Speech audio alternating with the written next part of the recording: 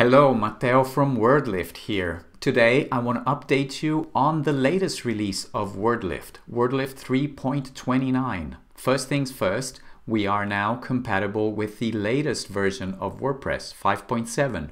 When you get prompted for an update, be sure that our plugin is compatible.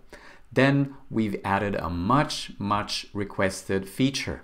Now, when you click on Test Google Rich Snippets to test how well WordLift has augmented your page with schema markup, you get to the new rich results test from Google and not the outdated testing tool before. And after analyzing, you can be sure that all your data tests positively and your page is fully validated. Let's see, page is eligible for rich results. We also squashed quite a few bugs.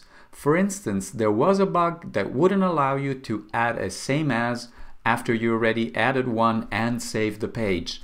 You can now add as many sameAs as you wish in whatever state possible.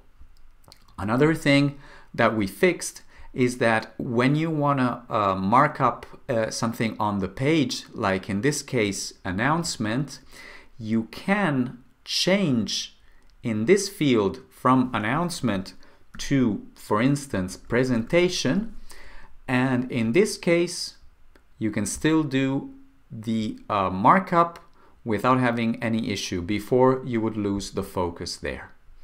And finally, for our VIP users that have access to all of the schema types, we just upgraded to the latest schema.org release, and you will have hundreds and thousands of different schema types to choose for. If you want to know more about this, go to our website, book a demo, and make sure that we can tell you all about these advanced features that are available to selected users only. Thank you so much for watching. I look forward to talking to you soon.